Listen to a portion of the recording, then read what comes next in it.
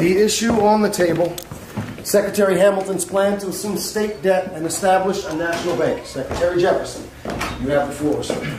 Life, liberty, and the pursuit of happiness. We fought for these ideals. We shouldn't settle for less. These are wise words. Enterprising men quote them. Don't act surprised, you guys, because I wrote them. But Hamilton forgets his plan would have the government assume states' debts. Right. Now, place your bets as to who that benefits, the very seat of government where Hamilton sits. Not true. Ooh, if the shoe fits, wear it. If New York's in debt, why should Virginia bear it? Our debts are paid. I'm afraid. Don't tax the South because we got it made in the shade. In Virginia, we plant seeds in the ground. We create. You just want to move our money around.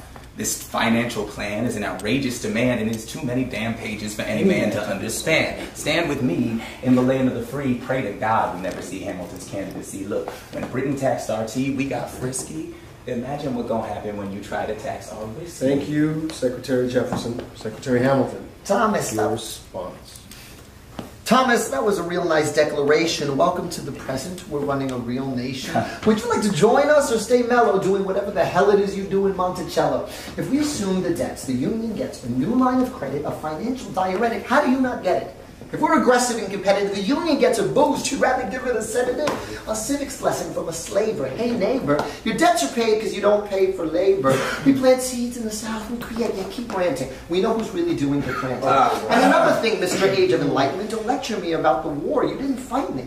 You think I'm frightened of you, man? We almost died in the trench while you were off getting high with the French. That is Thomas Jefferson, always hesitant with the president. Reticent. There isn't a plan he wasn't jettisoned. Madison, you mad as a Haddison. Take your medicine. Damn, you're in worse shape than the national debt, is it? Sitting there useless as two shits. Hey, turn around, bend over. I'll show you where my shoes are.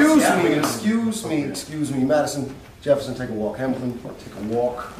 We'll reconvene after a brief recess. Hamilton, a word? You don't have the votes. You don't have the votes. You're going to need congressional approval, and you don't have the votes. Such a blunder. Sometimes it makes me wonder why I even bring the thunder. Why he even brings the thunder.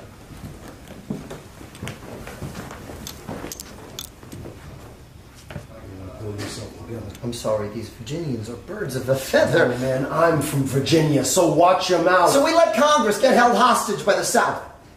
You need the votes. No, we need bold strokes. We need this plan. No, you need to convince more folks. Well, James Madison won't talk to me. That's a non-starter. Winning was easy, young man. Governing's harder. They're being intransigent. You have to find a compromise. But they don't have a plan. They just hate money. Convince them otherwise. Then what happens if I don't get congressional approval? I imagine they'll call for your removal.